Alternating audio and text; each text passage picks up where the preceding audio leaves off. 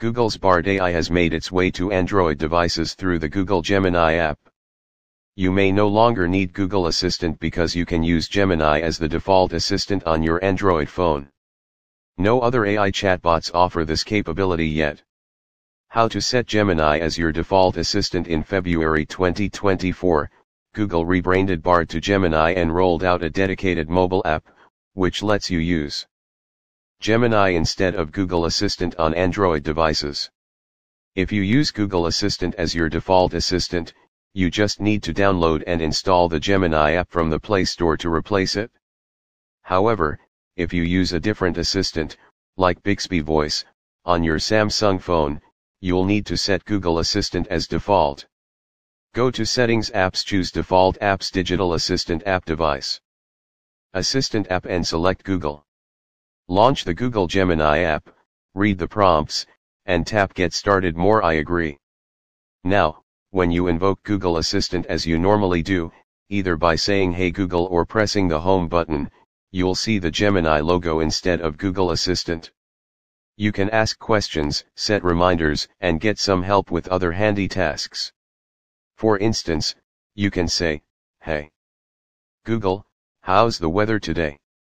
Gemini will provide the weather forecast just as Google Assistant normally would. Note that Google Assistant features are enabled in Gemini by default. So, when you use voice commands like open apps or send a message, Google Assistant will take over from Gemini to perform the task. How to switch back to Google Assistant. Reverting to Google Assistant is easy if you're not a fan of Gemini.